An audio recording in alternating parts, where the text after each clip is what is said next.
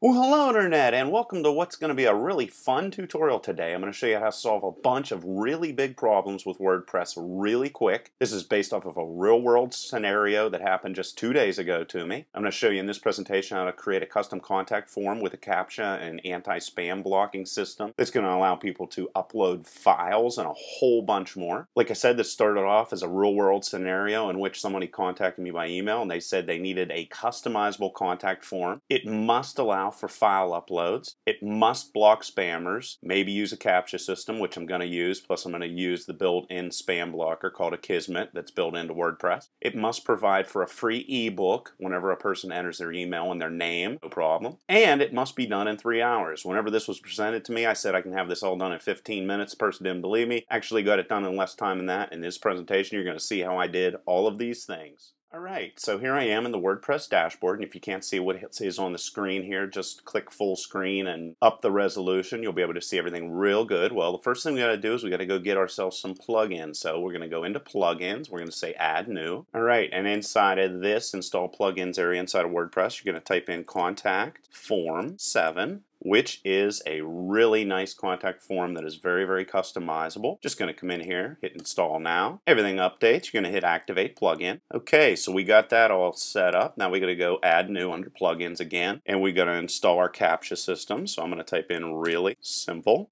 Captcha. And this is going to add Captcha capabilities to this customized guy. So I'm going to come in here, hit install now, hit OK. Again, activate plugin. Alright, so we got the customized form set up. So now all we got to do is set up for the ebook. So hit add new. Going to come in here and I'm going to type in contact form 7 widget. And search plugins. First one on the list. Hit install now. Hit OK, just like it did before. Activate plugin. Okay, so now what I'm going to do is I'm going to jump into pages and I'm going to create just a dummy sort of page for the ebook. I'm just going to call this free ebook. Get your ebook. And of course you could provide a link to that ebook on this page. And I'm going to hit publish. Then what I got to do is I'm going to hide this guy. So in my situation that's under theme options. Yours might be under menus. You might actually have to come in here, click on menus under appearance and then define your menu, but that's not the way my theme works. In that situation you would just not include the free ebook as an option. But I'm using an elegance theme here. So I'm going to go into that options panel. And I'm going to go into navigation and free ebook. I'm just going to X that out. If you have any questions or comments, leave them down below and I'll answer anything else you might have. And then I'm going to hit save. So now that link isn't going to show up. Now, of course, if somebody knows where it is, they'll be able to find it. Of course, you could give it either dummy text, meaning a bunch of characters and numbers and so forth, or you could perform a redirect. If somebody goes to this page prior to entering in that ebook information, you could redirect them back to the home page or whatever, but that's not really what this tutorial is about. If you want me to get into that, just leave a comment again, like I said before. Now I'm going to set up the whole entire contact form. So we're just going to come down here on the left side. You're going to see contact and click on that. And this guy's going to allow me to add all kinds of really cool contact form information. So the way it's set up right now, it's going to ask for the name, the email, subject, provide for a message to be set up, and a submit. Well, let's say, for example, the person wanted to provide a drop-down box that gave the options of either, let's say it's a hotel room, of either a single, double, or a deluxe room. So we're going to come in here. And it's real simple to set this up. Just go in here where we want this to go. Click on Generate Tag. Come down to Drop-Down Menu. And we could choose that this is a required field if we'd want to. Allow multiple selections, do whatever. But I'm just going to leave everything as it is and just say single, double, deluxe. And then all you got to do is copy this little code that's down here. So just copy and paste it in there. Now that's going to provide for that. Now, of course, you're going to have to come in here and ask a question. So let's say P, paragraph tag, what type of room? I'm just going to make that real simple, throw in a break statement, okay, and then close off the paragraph tag. All right, so that's real simple. And then I'm actually going to copy this. Let's say they also wanted to ask using checkboxes if the person requires a kitchen, jacuzzi, or a sun deck. All right, so let's just say what options for a room. Okay, and in this situation, we're not going to use this guy right here. Instead, we're going to provide checkboxes, so no problem. Let's go generate tag, checkboxes, come down here, and we'll say kitchen, jacuzzi, sun deck. All right, so let's say we want all that. And we could also choose, put the label first here in this situation so the person can see everything that they're doing. I'm just going to copy that, paste that inside of there, and then we'll just keep on moving on. Again, I'm going to copy this guy right here. And let's say we want to put radio buttons in here so that the person can choose what's most important to them. And I'm going to take out that space. That's most important. And then it's going to be radio, so they're going to have to choose one or the other. So radio buttons, put label first. That's just going to show the label there on the screen. And you can also define IDs and classes and so forth if you wanted to do CSS styling, but I'm going to leave that for some other tutorial. And let's say view, price, or location is most important. Come down here again, just copy this guy and paste it in there. You could also put information in where the person would have to check off on a checkbox, acceptance. So we own firstborn son, okay? Just to be goofy. And they would have to check off on this acceptance if they would want this. Make this checkbox checked by default.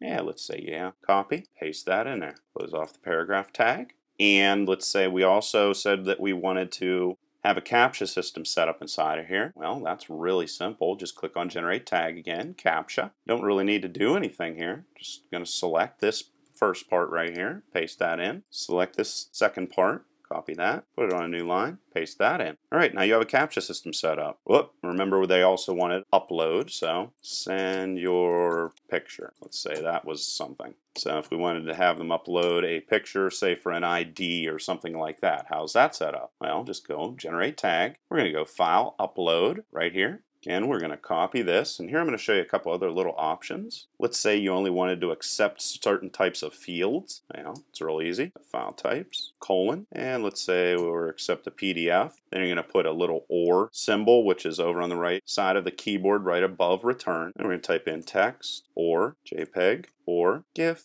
or PNG, or doc, docx, blah, blah, blah, blah, blah. And let's say we want to limit the upload size to 2 megabytes. Let's say to type in limit, colon, 2 megabytes. All right, so now they're going to be allowed to upload files as well. That's going to be really cool. And then you have the submit button. And all this information is going to actually be emailed to you. So if you want to actually get hold of this file, have it sent in an attachment, no problem. Just come down here. This is all the information that's going to be sent over to you. So under File Attachments, we're just going to copy and paste that in there and put these brackets around this guy right like that. And then you can see here, if we scroll up, see where it says your name right there. Well, if we scroll down, you can see your name is right here. So if you want to copy any of the other information that is sent in, and I'm not going to do all of these, all you're going to need to do is come in here right after the select part and go Menu 25, copy, and then we're going to come down here and we're going to say type of room, colon, paste like that, and put this guy inside of brackets. So that's really cool. And there is all that information. And if you then wanted to have all of this information on a page, no problem. So you just copy this. I'm going to hit save first, of course. And let's just say we want to put this on a page, so hit add new. And I'm just going to put contacts, and I'm going to throw this under a parent since I already have a contact us. And then I just take that code, paste it in there that we grabbed from before, hit publish. And you can see here's the customized contact form. Everything is right here. There's a little Captcha system. Choose file. This is going to allow them to upload any types of files, and then this will allow them to send it. So there's that. Now if I want to set up the ebook, this is actually going to be extremely easy. I'm just going to jump backwards here. Come down, click on contact again. And here I'm going to create a new form, so I'm going to hit add new, and I'm just going to hit add new again. You can choose different languages. All right, so just call this free ebook. And let's say the person's required to put their name in, and this little star here is going to make it a required field, and their email. And in this situation, I don't need a subject and I don't need a message, so I'm going to get rid of both of those. However, I would like to block spam. And here I'm going to show you how to also block it using Akismet, which is the spam blocker for WordPress. So you're just going to come in here, type in Akismet, and then go author. And that's going to block potential spammers that way. Akismet, colon, and here you're going to type in author email. All right, so that's how hard it is to set up Akismet spam blocking. And let's also say we want to also do the Captcha system. So Captcha, do exactly the same thing we did before. Paste, copy, paste. Now let's say we want to do a redirect to the ebook page based off of that. Well, that's pretty easy to do as well. What we're going to do is we're going to scroll the way down here to additional settings, and we're going to say show. We're going to say on, sent, okay, colon, location is equal to HTTP, colon, and then here you would type in whatever your web address is, free ebook. Single quote, semicolon, double quote. Everything is set up right like that. And we'll just hit save. And here we got our free contact form. So we're going to copy that. And then we're going to jump over into widgets under appearance. And we're going to come over here in the sidebar and put our contact form in over there. So drag it over here. type in free ebook or whatever you want to do. Subheading, you can change background, labels, all kinds of other different things. And under this, we're going to put in what we just created in the previous thing. We're going to say save. Okay, so here's the free ebook in the sidebar widget. So I'm going to type in my name and an email address and the little Captcha system and hit send. And it was sent through perfectly and it automatically forwarded me over here to get my free ebook. So there's a bunch of different ways to do really cool things with WordPress really quick. Leave any questions or comments below. Otherwise, till next time.